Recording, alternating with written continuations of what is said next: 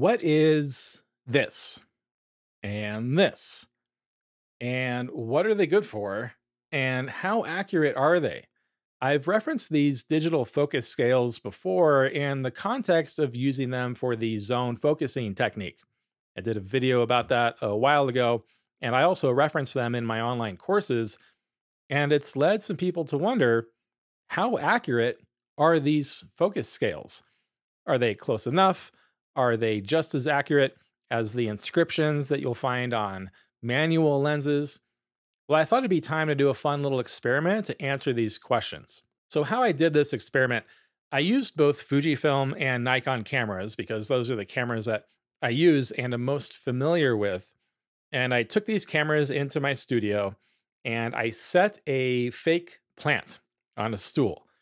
And I did one round of tests where this plant was 7 feet away, a measured exact 7 feet from the focal plane of the camera.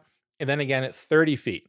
I put a little piece of white gaffer's tape on one of these plant leaves. And that was the distance that I measured from so that, that would help me tell whether or not some of the leaves in front of that piece of tape were in focus or the leaves in the back. I used a 70 millimeter focal length for the Nikon Z6 III and a 55 millimeter focal length for the Fujifilm X-T50, both at f2.8, because I wanted to get some shallow depths of field for these so that I could tell exactly where the photos were sharp based on the measured distance. And then I ran 3 separate tests for each camera at each distance. For the first one, I commanded autofocus on that point, on that fake plant, and then just looked to see what the focus scale on each camera showed. And I compared that to the known distance. For the second test, I set that distance on the camera's focus scale, took a picture, and then just assessed whether or not that photo was sharp, where I wanted it. And then for the third test, I used the focus peak highlights for each camera. And I focused manually until I got the boldest colors around that piece of gaffer's tape, and then looked to see what distance the camera was showing me and compared that to the known distance. And before we look at the results, it's worth noting that the Fujifilm focus scale is a fixed scale. It's interpreted by moving the marker and then interpolating the distance that you want somewhere on this scale. The Nikon distance, the one in the camera display in the newer Nikon cameras, older Nikon Z cameras don't show the distance, but the new one is set with a number that's displayed in different increments. It does require a lot more interpolation. Some Nikon lenses also have an LCD display on the lens that looks a lot more similar to the scale in the Fujifilm cameras. So let's start with using autofocus. With a distance of 7 feet, commanding autofocus on that piece of gaffer's tape, the scale on the Fujifilm camera showed just inside of 7 feet. If I had to guess, maybe this was around 6.8 feet. And then the scale on the Nikon lens LCD, because it doesn't show the scale in autofocus, the lens did show exactly 7 feet, and both photos were sharp. At 30 feet, the Fujifilm camera scale was directly under the center of the 3 in 30, which led me to start to wonder, where exactly on this scale is 30 feet? Is it at the beginning of the 30, or what I always thought was the middle of the 30? The Nikon scale on the LCD on the lens, it goes from 7 feet to infinity. This is the 24 to 70 f2.8. The mark when autofocus was set to 30 feet was just inside of infinity, which is about where it should be for a 70 millimeter lens. But again, it's really hard to discern where exactly 30 feet is on the scale when it goes from 7 to infinity. But all photos were sharp using autofocus, and that's what matters the most. Now going on to the second experiment, setting the focus scale in the camera to match my measured distance. Setting 7 feet with the Fujifilm camera, the photo wasn't quite as sharp as it was when using autofocus, which displayed around 6.8 feet. The picture is a bit sharper behind that 7-foot mark, meaning that this would be sharpest if I had set around 6.8.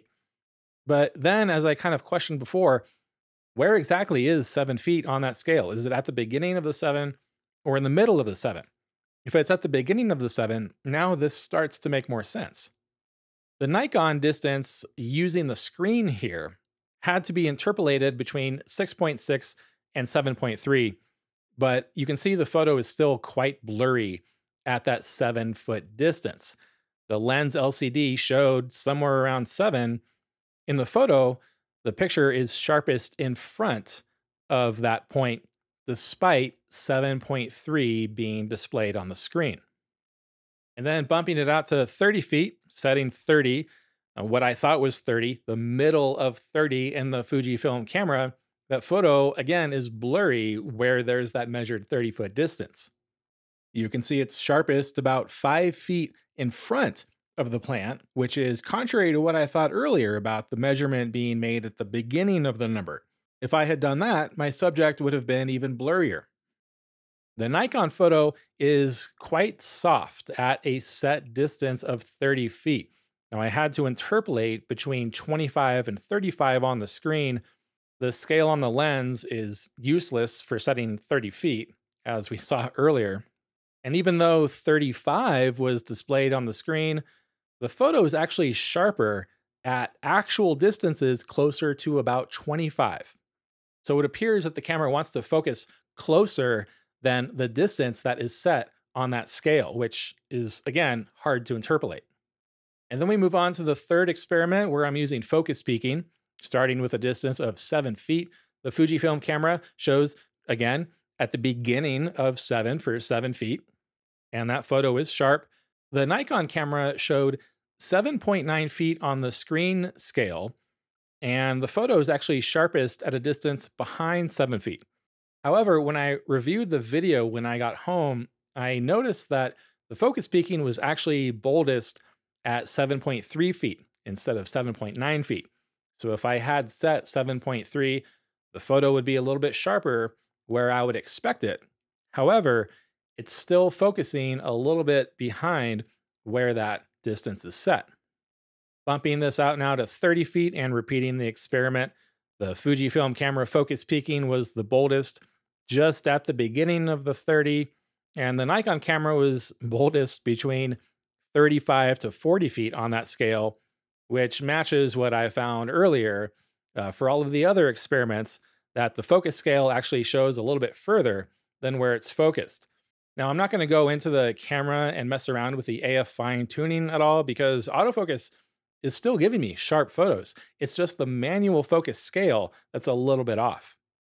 Still, when using focus peaking at 30 feet, both photos were sharp.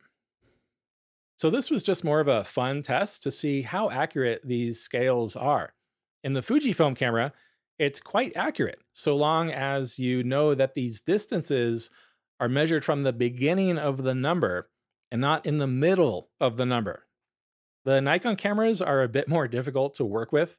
That scale on the screen, which again is in the newest cameras like the Z52 and the Z6 III, it just seems really chunky to work with. It's very difficult to interpolate when that distance will just jump from like 25 feet to 35 feet. You don't really know, you can't guess where 30 is. And you can't do that on the LCD display on the lens either because of the way that LCD display is annotated. But we just have to stop and tell ourselves here that none of this really matters from a practical standpoint. As far as you and I are concerned, for how we're going to use that manual focus scale, this accuracy isn't really that important. Because as I mentioned earlier, the whole point of using these focus scales is for zone focusing.